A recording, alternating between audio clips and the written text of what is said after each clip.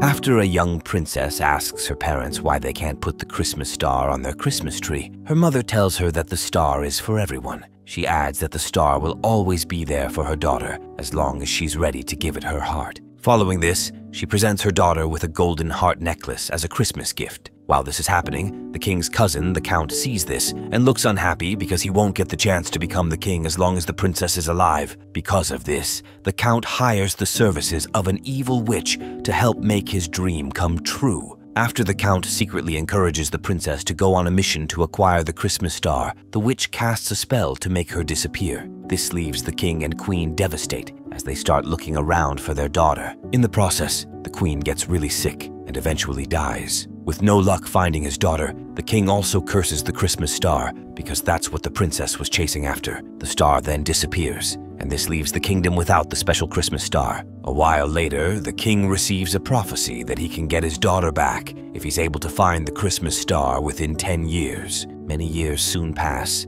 and the king is now left with just one last year before he loses his daughter forever. On Christmas Eve of the final year, the king starts to think of what he can do to find the Christmas star, with his daughter's freedom on the line. Elsewhere, a girl named Sonia is being held captive by a band of thieves consisting of a wicked woman and her children. While working in the house, Sonia gets scolded and warned that if she doesn't do her chores well, she won't get any food to eat. Shortly after, the woman's children come into the house with all the things they stole from their most recent robbery. As they rejoice with their mother because the stolen items are quite valuable, they all forget that the door is still open. Sonia watches them closely and waits until they're not looking at her before she runs out of the house. The wicked woman immediately realizes what has happened, so she sends her children after Sonia. Luckily, Sonia is able to avoid getting caught, and after a while of running around, she finds herself inside a storeroom with a lot of foodstuffs. Just as she looks around, it doesn't take long before she gets caught by the thieves. However,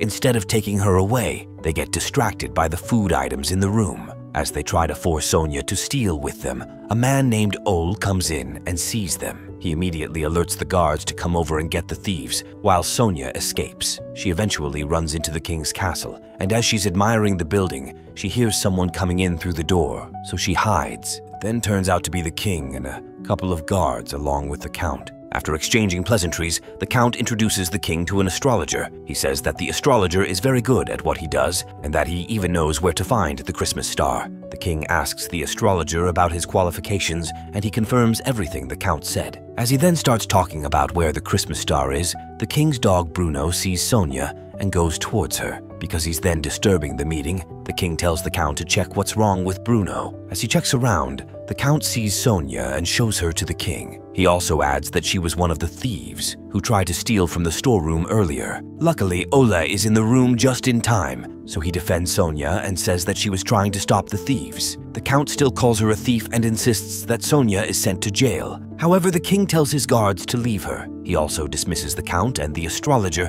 who he tells to begin his work and find the star before Christmas. Following this, the king tells Sonia to follow him. As they sit by a table, the king asks Sonia about her relationship with the thieves. Sonia explains that she has been staying with them for many years and that they always maltreat her because she doesn't steal with them. The king asks if she has any family or friends, but Sonia says she has none. He then tells her that he'll make sure the thieves are no longer a problem for her. As he asks where she'll go after she leaves the palace, Sonia says she's going to help the king find the Christmas star. The king says he has been trying to find it for 9 years and that he's not sure of what she can do to help. Sonia then asks if he has tried to give the star his heart. The king doesn't seem to get this, but Sonia says she heard that the star is always around as long as you give your heart to it. Despite being told that she doesn't have to find anything, Sonia says she can give her heart to the star. The king then says he hopes the astrologer can find the star for him. Shortly after, he calls on a lady named Petrine to help Sonia get something to eat. While she's eating, Oli and Petrine ask Sonia if she's really serious about finding the star, and she says she is. After she's through with her food, Sonia leaves the castle with Ol and Petrina wishing her luck.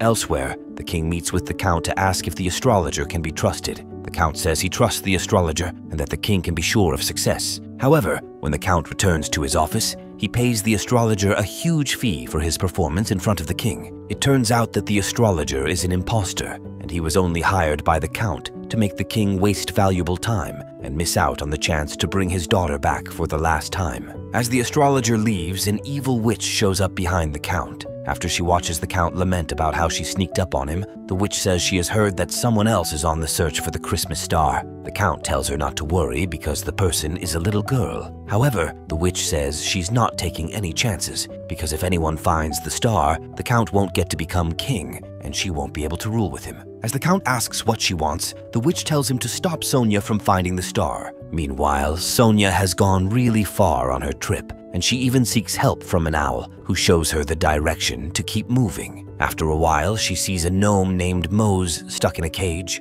Almost immediately, the count also appears to be getting closer to Sonia. Shortly after, Sonia rescues Mose, but they then start hearing someone coming close. Mose immediately sprays a gnome powder on Sonia to make her smaller. Together, they then hide in a tree as the count starts looking around to see if he can find Sonia. To be safer, Mose takes Sonia deep into the tree to where she lives. There, Sonia meets Mose's parents, who don't look so happy that their daughter brought in a human. Sonia then tells them that she's going in search of the Christmas star. Mose's parents tell her that it's so dangerous because she'll have to fly on the north wind to go towards where the star is, but they also mention that it's impossible. Just as Sonia is then about to head out, Mose's grandfather calls Mose to inform her of a way to help the human. Following this, Mose tells Sonia that her grandfather knows someone who can help her locate the north wind. As they then head there, Mose tells Sonia that if she eventually finds what she's looking for, then she has to leave a reward for her. She says that Sonia must bring her a bowl of Christmas porridge because it has been a long time since she had such a good meal. Sonia agrees to this, and after a while, Mose leads her to a big bear. Before Mose leaves, she helps Sonia return to her normal size, after which she wakes the bear. Even though the bear initially sounds hesitant,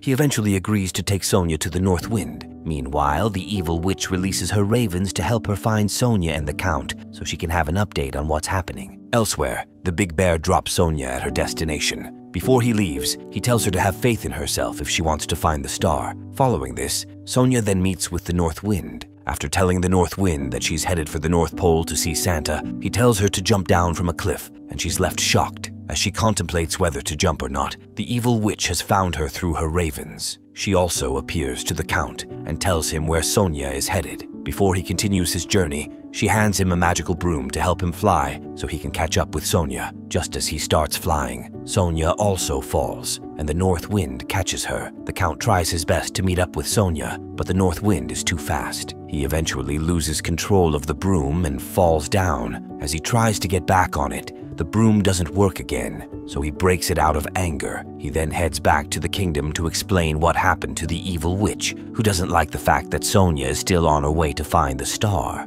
After a while, the north wind drops off Sonia at the North Pole, and as she walks around, she sees Santa's workers preparing the gifts he'll be distributing on Christmas. Shortly after, she meets with Santa and tells him that she's looking for the Christmas star. He asks for her name, and when she tells him, he also asks if she likes receiving presents. She then shows him a golden necklace she got from her mom as a Christmas gift when she was much younger. As Santa admires her necklace, she asks him how he knows the good people who deserve gifts. He then tells her to follow him, and after walking for a while, he shows her a place with many Christmas trees. He says that everyone has a Christmas tree, and that if the tree looks beautiful, then it means the person is good. Santa shows Sonia the king's tree and says it looks bad because the king hasn't healed since he cursed the Christmas star. Santa also shows Sonia the wretched tree belonging to the count. As they look around, Sonia sees her beautiful tree and looks happy about it. Following this, Santa tells her to make a wish, and she wishes to find the Christmas star and take it back to the king so he can find his daughter. However, Santa says the star never left where it was,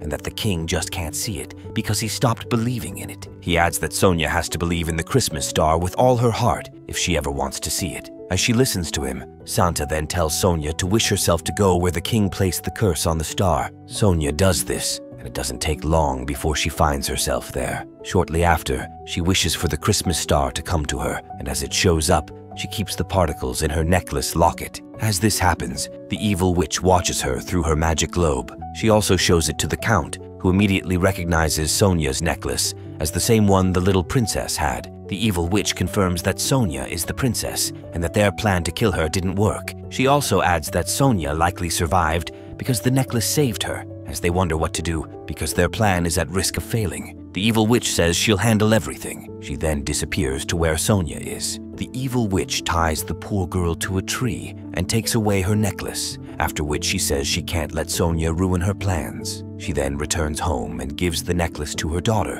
who will pretend to be the princess in front of the king, even though the count is unsure about this. Because the king might suspect something, the evil witch convinces him that her plan will work. She also gives him a scroll and tells him to make sure the king signs it, because it's a document that will guarantee them power regardless of what happens. When the count still seems unsure, the evil witch uses her powers to change the words on the scroll so that the king won't know what he's signing for. With this, the count takes the witch's daughter to the king and introduces her as the princess. The king looks very happy with this, and as he sees the princess's necklace, he believes it's his daughter. He asks if she remembers how she got the necklace, but the witch's daughter lies that she has lost her memory. The king doesn't seem to care, and he organizes an event to show his daughter off to the people in his kingdom. On the day of the event, the count instructs all the guards to make sure no one except the guests is allowed in. Meanwhile, Sonia starts calling for help, and luckily, Mose hears her. After finding out what happened to the princess, he helps her so she can head to the palace. Back at the king's party, he introduces his daughter to everyone, and even though she seems quite different, the king doesn't care. The king also thanks the count for helping him find his daughter. As the count acknowledges the king's remarks, he also brings out the evil witch and introduces her as the person who always helped him. Just then, the count tells the king to sign a document that prevents him from ever cursing the Christmas star again. The king agrees to sign it, and just as the scroll is presented to him, he starts signing it. However, Sonia arrives just in time, and after sneaking past the guards, she enters the castle. The king is surprised to see her, and he introduces her to the imposter, who he calls the princess. However, Sonia says the witch's daughter can't be the princess because the Christmas star is not back yet. The king confirms this, and while the count tries to convince him that it means nothing, the witch's daughter tries to get Sonia arrested. The king stops that from happening and takes the golden necklace away from the witch's daughter, after which Sonia says it's her own. She adds that it was given to her by her mother when she was still young. The king is shocked to hear this, and to confirm if she's who she says she is,